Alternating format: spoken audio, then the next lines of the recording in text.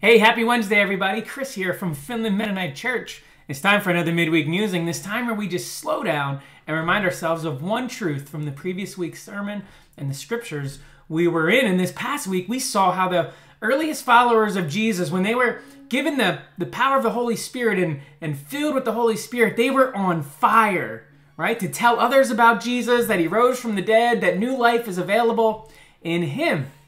And that had me kind of thinking, it had me kind of musing, this idea of being on fire. Now, some of you, maybe your skin has felt like it's been on fire recently. I don't have it anymore, but I had a horrible amount of poison ivy on my forearm. And, then it was spreading to other parts.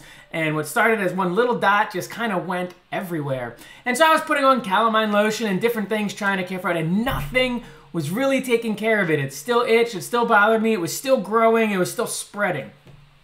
Then someone told me about this. Now this might look like just a normal bar of soap to you, but it's not. In fact, it's homemade lye soap. And I discovered this while I was out hiking in the Great Smoky Mountains of Tennessee. And they told me that lye soap is what people use, the old-timers swear by it, that it, in fact, is the best remedy to poison ivy. And I was a little skeptical at first. And in fact, it took my oldest daughter and my wife to be like, "Dad, just try it. What's the worst thing that could happen?" And so I did. And that night, what they said to do is you cut off this slab, a little tiny slab. You make the area you have poison ivy very wet, and then you take your soap and you just rub it like this, and you make this nice lather, and it gets all white. And then you let that dry.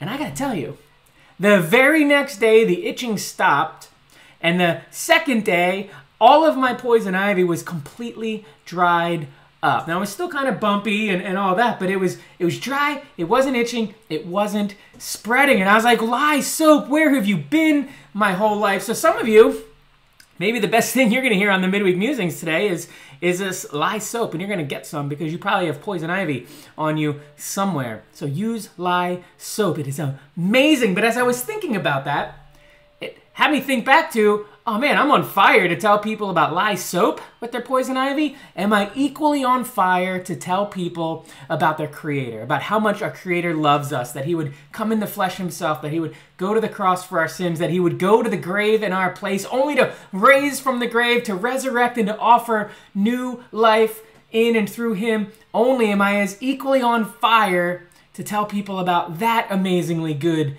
news. And so that's my encouragement and my challenge to me and to you as we finish out this week is let's go boldly, let's go excitedly, let's go declaring in all the goodness of this amazing good news that we have about Jesus in the places we live, work, go to school, and play. And let's declare this good news to others so that we too will be said to be on fire for this Lord and Savior and King that we call Jesus, right? And then let's just keep telling about what God does as we do these things, right? So enjoy the rest of your week. Be blessed. Go and tell about Jesus, and then tell others what God does as you do. Have a blessed rest of your week.